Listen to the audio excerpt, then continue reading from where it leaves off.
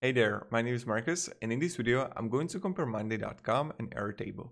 The first thing I'm going to compare are the main advantages and disadvantages of both of these tools.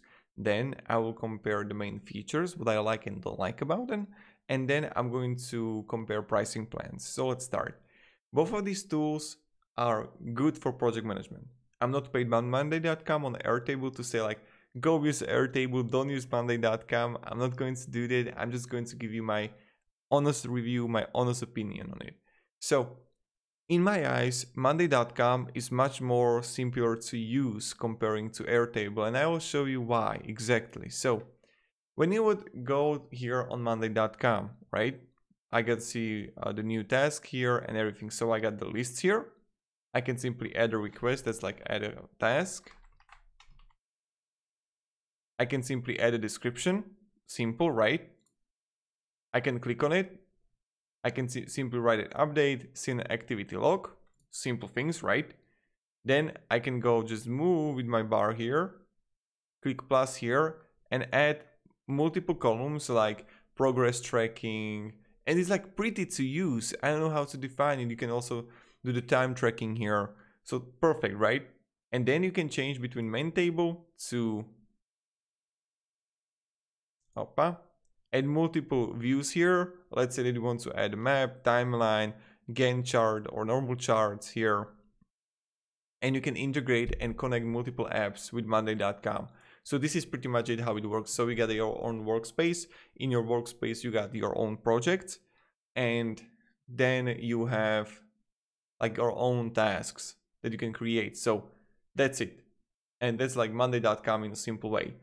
And you see how it works. Airtable, on the other hand, you get a workspace here, then you get your own project. And let me show you.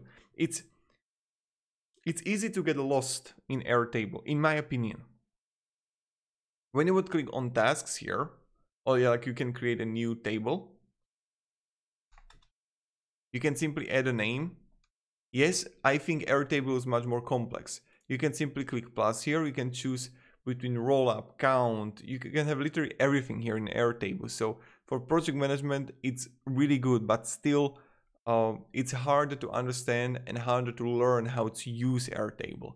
You can simply go to design project and simply click on whatever project you got here, right? And you can simply attach a file here, add the categories, and it's good and it's effective, but still you have options to choose between grid, create the forms here, having a calendar, having a gallery, having a Kanban view here. If you want to add a simple task and assign it to someone, you create this record for assignee. So that's pretty much it. In Airtable, I also wrote it down for you guys. Nope. Here it is. So we have the task scheduler here, shared team calendars, team dashboards, time tracking that's also in Monday.com, and you have external billing and invoicing. So that's good. And that's pretty much it. So these are the two comparisons. Both of these tools are great. But in my opinion, Monday.com is much more easier to use, and you saw it by yourself. And when I'm going to compare the pricing plans, Monday.com doesn't offer the free version. You have only free trial. Then you need to choose between basic and standard version. And Airtable is free for 0 users per month. I mean $0 per user a month. And plenty of people are using that. Or you can go with the plus version. That's like $10 per user a month. And as you can see,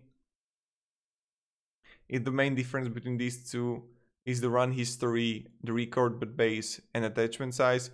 The Pro version offers you all the apps here, additional color and styling options, and it's much more complex. So that's pretty much it. Thank you very much everybody for watching. If you have any questions, guys, ask me down in comments, and have a great day and goodbye. See ya.